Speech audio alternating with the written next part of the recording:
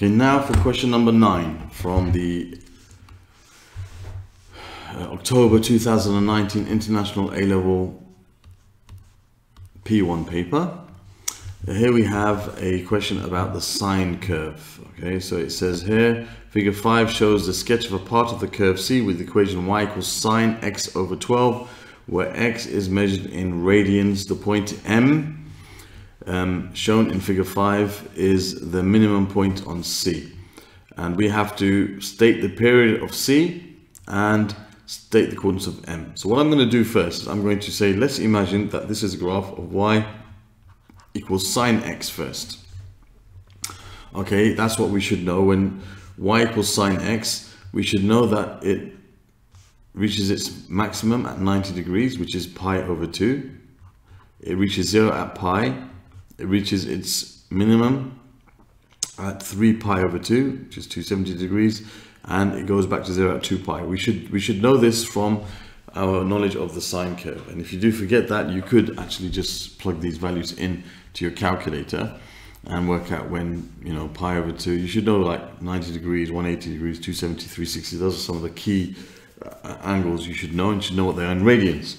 Now, it's saying write down or state the period of C. Now the period is like after how much it repeats itself. So basically you can see that this pattern on the sine curve is one period of the sine curve, because it's just going to repeat the same shape again before and after this. So this is the period of the sine curve, but this is the period of y equals sine x. What we've got is y equals sine of x over 12. Okay, so this is of the form y equals fx over 12. So this is a horizontal stretch. It's a horizontal transformation, a horizontal stretch, and the factor is 12. It's the reciprocal of the number here. Here, the number that's multiplying the x inside, okay, is 1/12. So the factor for the stretch is going to be the reciprocal of 1/12, which is 12. Remember, what's inside the function, if there's a change occurring inside the function, it always applies to a horizontal transformation. So here it's going to be horizontal. If you're multiplying, it's got something to do with the stretch, so it's a horizontal stretch. And if it's inside, it always acts kind of the opposite of what it normally does. So what you normally think it might do. So if you're dividing by 12, it's actually a stretch factor of multiplying by 12, not dividing by 12, multiplying by 12. So basically all of these values, if I want to draw y equals sine x over 12, have to be multiplied by 12. So I'm going to have 12 times pi over 2, 12 times pi, 12 times 3 pi over 2, and 12 times 2 pi. So this, this is going to become 24 pi. It's 12 times 2 pi. So the period is going to be 12 times 2 pi, which is 24 pi. Simple as that. Okay, part B, state the coordinates of M. M is a minimum point. Now we know the minimum point of the sine curve is at -1, and this transformation inside the function only affects the x value, so the y values stay the same. So the minimum value is going to be -1 for the y. Okay, but now we've got to decide what it's going to be for the x. Well, we know, as we mentioned just now, that all of these values are multiplied by 12. So it's 12 times 3 pi over 2. So we can show that for our steps. 12 times 3 pi over 2. Well, they cancel out there, so you're left with 6 times 3 pi, which is 18 pi. So you have 18 pi and -1. So here you have 18 pi. And remember, this is going to be 12 pi, just to put everything in the right value. And this is going to be, whoops, what did I do there? This is going to be pi over 2 times 12, which is 6 pi. Okay, so these are now the right values for us to have y equals the sine of x over 12. Okay, so that's the answer for part A and part B of this question. Okay, question number 9, part C. Here we're told that the smallest positive solution of the equation sine x over 12 equals k, where k is a constant, is alpha. And we've got to find, in terms of alpha, the negative solution of the equation sine x over 12 equals k. So this, remember, is the curve y equals sine of x over 12. Okay, and when x over 12 is equal to alpha, then the sine of the alpha is equal to k. Okay, so sine of alpha is equal to k in this particular curve. Now, all right, so what we can do here is we can basically find the negative solution of this that is closest to 0. So basically we've got to think about extending in this direction. We've got to carry on the curve and see the first time that the curve hits the line y equals k. Okay, that's what we've got to do. So what I've done underneath here to make it a bit easier to see is I've kind of made a copy of that. I'm going to extend it backwards.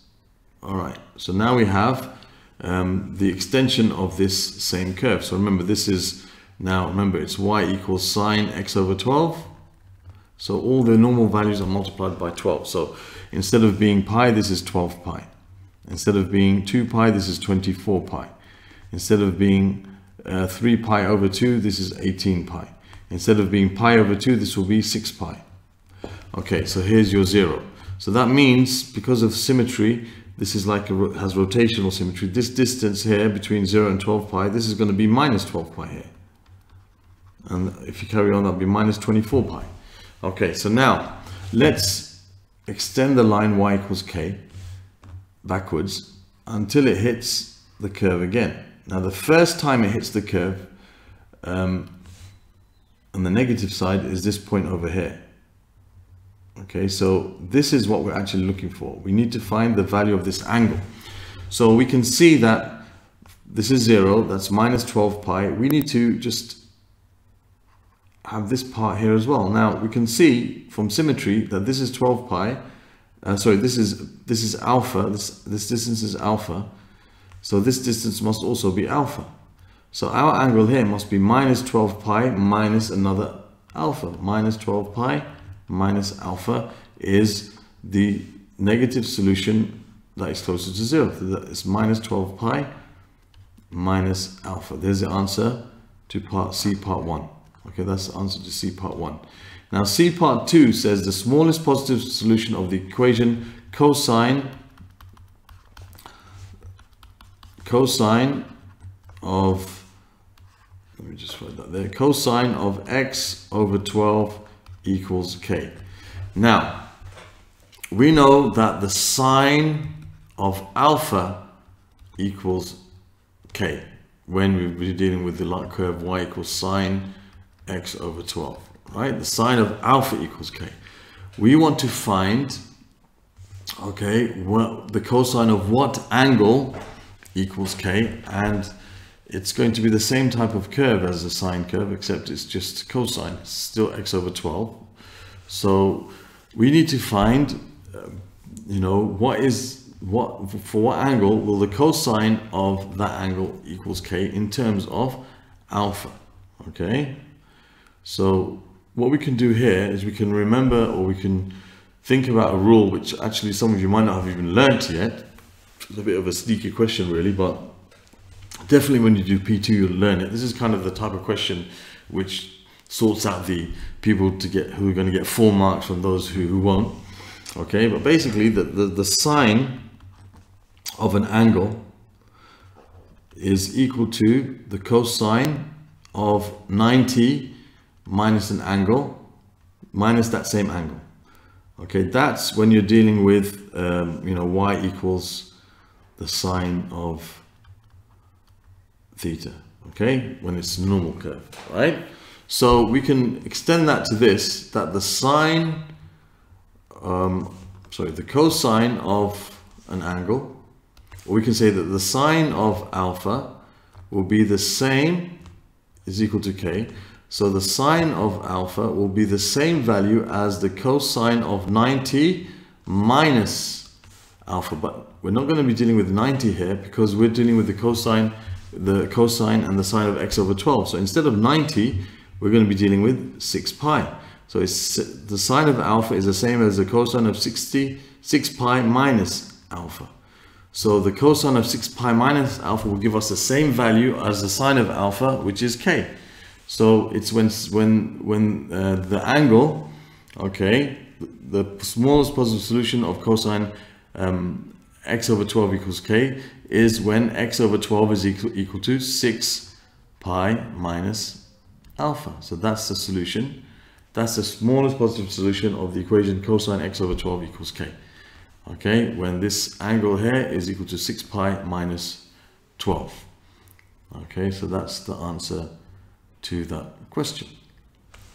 Okay, that's a bit of a tricky one there, the last one especially. Okay, so there we have it.